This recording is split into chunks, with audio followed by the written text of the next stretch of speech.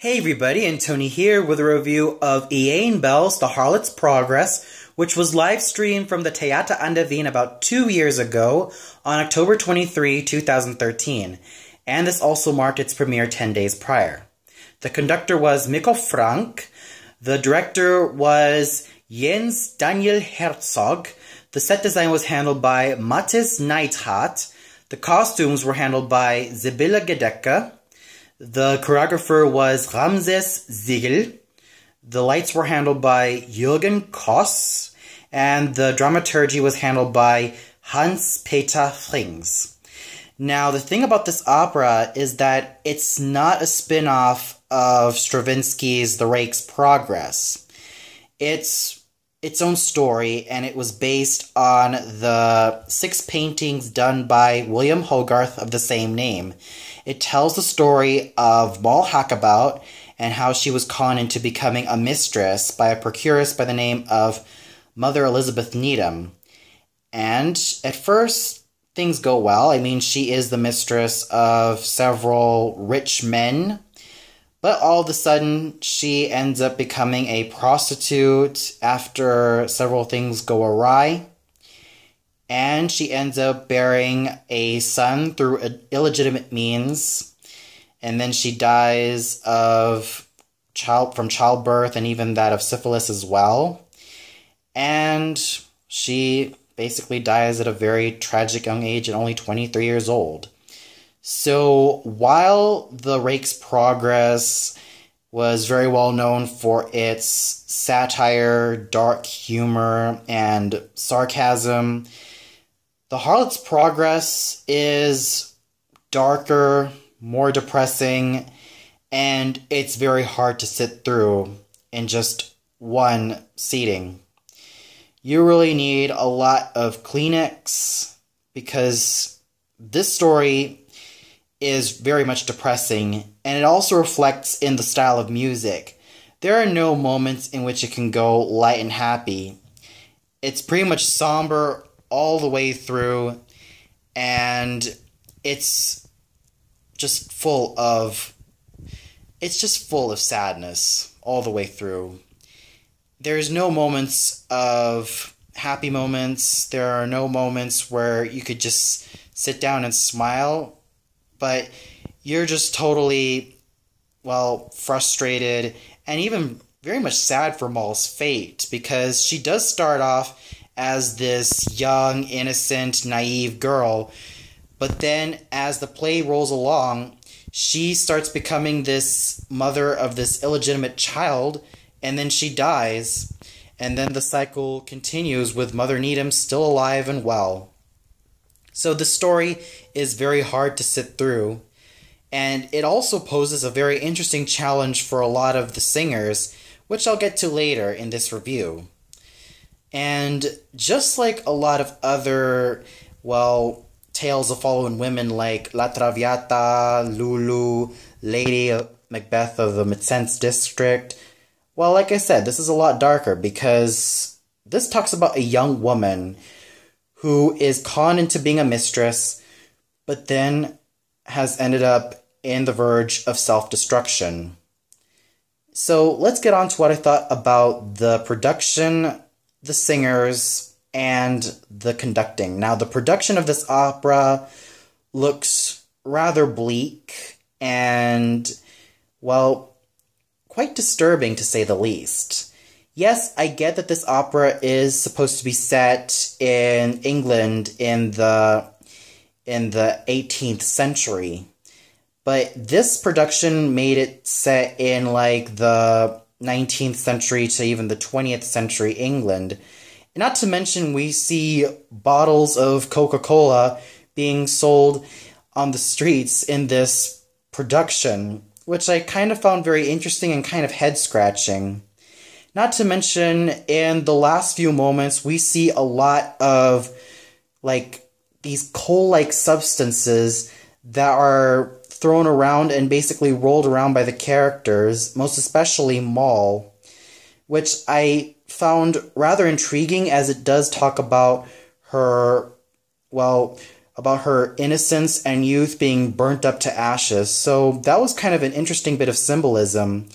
And unlike the painting, it ends with a young girl who is dressed up as Moll Hackabout, well, who is basically the cycle of the ever-continuing cycle of Mother Needham saying that, okay, she'll be the next bait in our need for mistresses. So that's what I found very interesting about the production. The costumes were very colorful as well, and they're very nice to look at, though they don't really remind me of 18th century England. Like I said, they remind me more of England in the 19th to 20th century, or even that of the early 21st century. So overall, the production may be bleak, and it may not look like as if though that I was in 18th century England, but it really does convey the opera very well, that it's a very bleak and depressing story. And I thought that the cinematography done for this live stream was very well done, and I thought it was very crisp and clean. The singing was just fabulous. Now, any interpreter of Moll Hackabout needs to have a lyric coloratura voice that can be very flexible, but also has to have moments of dramatic quality as well. And Diana Damrau does not disappoint. Besides, Diana Damrau, as I've said many times, is one of my most favorite sopranos of all time, because I really love how she manages to get herself in the drama, and I really love the attention she pays to the text, and also of just how she does everything with such flair and abandon. And with her as Moll Hackabout, she was able to provide all of that, playing her innocence at first, and then her doubts, and then her madness, and then her anguish in the end as well. I thought it was just a very riveting portrayal, as it was one of the most harrowing portrayals that I've seen in terms of any performance done by Diana Damrau. What more can you expect from Damrau? She is not just a very fabulous singer with such a very flawless technique, but her acting is so involving, and it's just so awesome to watch. Playing the role of the procuress Mother Needham, which is a character mezzo role, almost verging on the dramatic mezzo repertory, is none other than Marie McLaughlin. Now, for those of you who don't know Marie McLaughlin, she started out as a light lyric soprano who also ventured into some of the roles from the coloratura soprano repertoire. For example, she sang roles like Gilda from Rigoletto, Violetta Valerie from La Traviata, Musetta from La Bohème, Susanna from The Marriage of Figaro, and many others. Oh, and even Pamina from Magic Flute. Then, in the mid-2000s, late 2000s, she started to sing some more lyric mezzo roles like Marcellina from Marriage of Figaro and Meg Page from Falstaff, and even recently, one time with Diana Damrau as Alisa from Lucia di Lammermoor. I thought she was able to play Mother Needham as such a nasty character. And yes, there was a real-life Mother Needham, and who unfortunately passed away 1731 after being on trial on the pillory. Yeah, so she was able to play Mother Needham as a very cruel character who is willing to take advantage of any sap that goes in her way. And I just love that type of raw energy that she puts into this thankless character. Her voice is, well, I thought it was really good, and she really does know how to be very versatile in her repertoire, especially the current repertoire that she's been having since the mid-2000s. So it was just a very flawless portrayal, and with such seething energy. Then we have the role of Mr. Lovelace, sung by Christopher Gillett. This role is a character tenor role, and with Christopher Gillett's voice, I've heard it, and it's sort of in tatters as of when I heard the recording. It does sound a bit tattery, but what more can you expect? He has been singing for several years, and the age really does show in his voice, but he was able to make up for it in terms of his acting capabilities and also his flair for drama.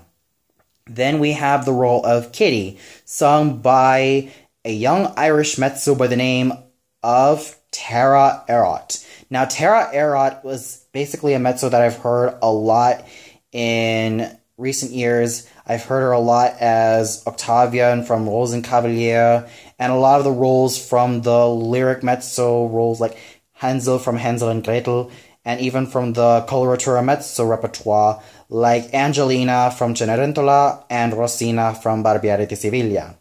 I thought she was just a very sweet Kitty. She was able to bring such a sweet, mellow, and very much a gorgeous technique to her voice that she was able to bring out that innocence that really makes Kitty such a sweet and caring character. And her technique was just flawless. It was a very flawless technique that she had, and an extremely enjoyable portrayal as well. And then we have Nathan Gunn, who sang the role of, let's see here, James Dalton, one of Mall Hackabout's lovers. He was able to bring that sort of swagger in Dalton, and also a very fine voice that is also needed in such a character. Yes, his character is also quite thankless as well, but he managed to really sing his heart out so well and really act it out so well. He was able to portray this rebellious character with such abandon that it becomes so involving, which is no surprise because Nathan Gunn is basically a baritone who has been specializing in a lot of the lyric baritone repertoire.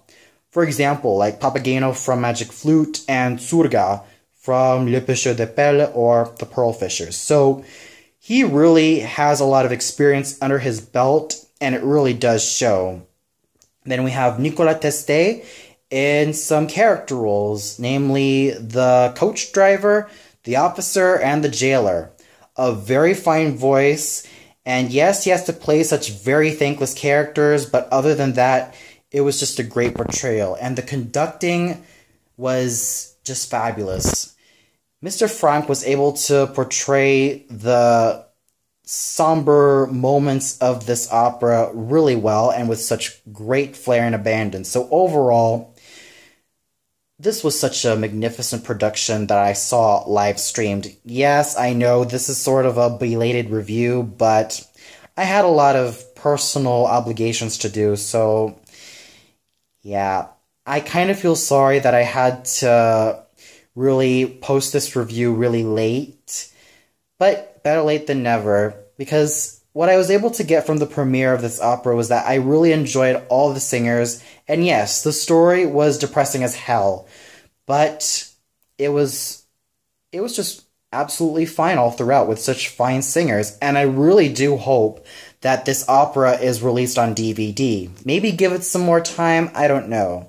Maybe give it some more time to be released onto DVD. We'll see what happens. I do hope that a lot of the major DVD licensing companies that licenses opera and concerts really do release this opera onto DVD, because especially when it concerns to Diana Damrau in her portrayal of Mall Hackabout. Just please, if you really want to release this opera on DVD, then I say go for it. You won't be disappointed because, well, Diana Damrau as Mall Hackabout was just fabulous, alongside the other portrayals of such great singers like Marie McLaughlin, Nathan Gunn, Nicolas Testé, Tara Errott, and Christopher Gillett. I really enjoyed all the performances, and I do hope that this gets released onto DVD. Well, that's all for now. And this summer, it's gonna be a lot more reviews coming along your way, and who knows, maybe I might do an anime review, a TV show review, and, well, we'll see what happens. So until then, this is Antoni signing off, and have a great day, everybody.